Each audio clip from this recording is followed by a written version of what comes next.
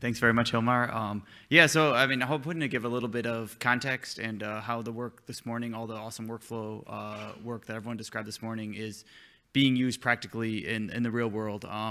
And so I just start off with some motivation. So if you were here 2 years ago, you and Bernie gave a talk, an awesome keynote here, and Ewan's one of the founders of the Open Bioinformatics Foundation. And he also talked a week ago, I think in Dublin at ISAG, and he talked about this huge problem, moving analysis to the data, not the other way around. And so I don't know about you, but I might have heard that before. And so like I might want to do, I look back on Twitter, and here's DNA Nexus talking in 2013 about, hey, you don't got to move data anymore. You can just move the analysis right there. And Stuart in 2014, this big change is coming. We're going to move all our analysis to the code to the data, not the other way around. Well, unfortunately, that hasn't happened yet, and we transfer a lot of data around. I think Nick Lohman's talking about, and he often talks on Twitter about bioinformatics is advanced file copying, right? And so we transfer a lot of data around, and why do we do this? It's not for fun, right? It's because it's a lot of work to set up and configure analysis and get something to run. And when you get it running on your system, you want to take it to some other system. You don't want to do all that pain again. And we're developing a tool that's trying to address these issues. It's called bcbio, and we try to address the first issue by being a community building tools together. So practically, bcbio is a set of a bunch of Python that integrates a ton of tools and makes them scale and provides resiliency. And in practice, what it does is tries to do the things that you need to do for your analysis. So if you're doing variant calling, it tries to do a great job of that. If you're doing RNA-seq or single cell or ChIP-seq or small RNA analysis, it tries to do all those things in a good way, and it tries to have the community working together to build one platform, one set of things that does a good job on those so you can pick it up and run it.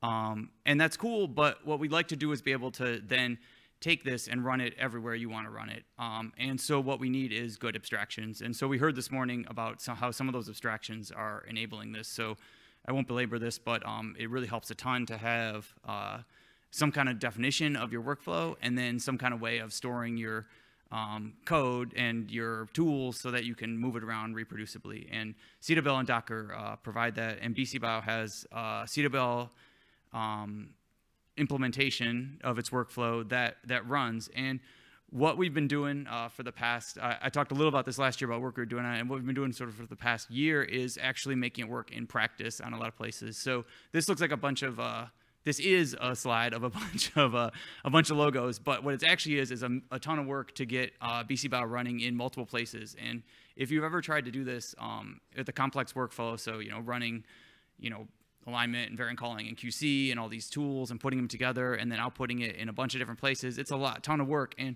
bcbio now you can take the CWL and run it in all these places and actually move it between different analysis platforms. So it's not just a matter of like I'm running HPC or I'm running on somewhere else. It's a matter of, oh, I happen to be running my stuff on 7 bridges. All my data is on 7 bridges. Could I run a bcbio workflow there? And as of like a week ago, right, the answer is yes, you can. We're continuing to do more of that. So we're actively working with DNA Nexus to support that as well. And the Broad is talking, I think Kate is here talking about Cromwell tomorrow, and been trying to convert bcbio to WDL for a while, getting that working. And I think you'll hear about, you heard about Nextflow talking about their CWL support. That's ongoing, and Galaxy is also working on that as well. So I hope that by next time we'll have more of this practical work, which is actually just helping us stop talking about bringing your analysis data, and actually making it happen in practice so that when we come, we can talk about something different next year. That's done, right? And now we're working on the next thing. And so the way that we're trying to do this is by two things, right? Having community-built analysis, that's what bcbio is. It's the community building things together. By having workflows that work together, and that's the common workflow language, and all the awesome GA4GH APIs that Brian talked about that build on top of that, and then having platforms that actually really support that. And what you're seeing here, and the talks this morning really show this, is there's actually the real thing that's happening is like there's a workflow language definition, and people are actually supporting it, and it can run, and things are happening. And I think the GA4GH execution challenge is a great example of how that's sort of making it practical, and bcbio has a workflow in there. So if you're interested in all this, this is all it's open source, freely available community. Let's do this. And those, you can go to those links and get more information and all the slides and everything from this. Thanks very much. 5 minutes.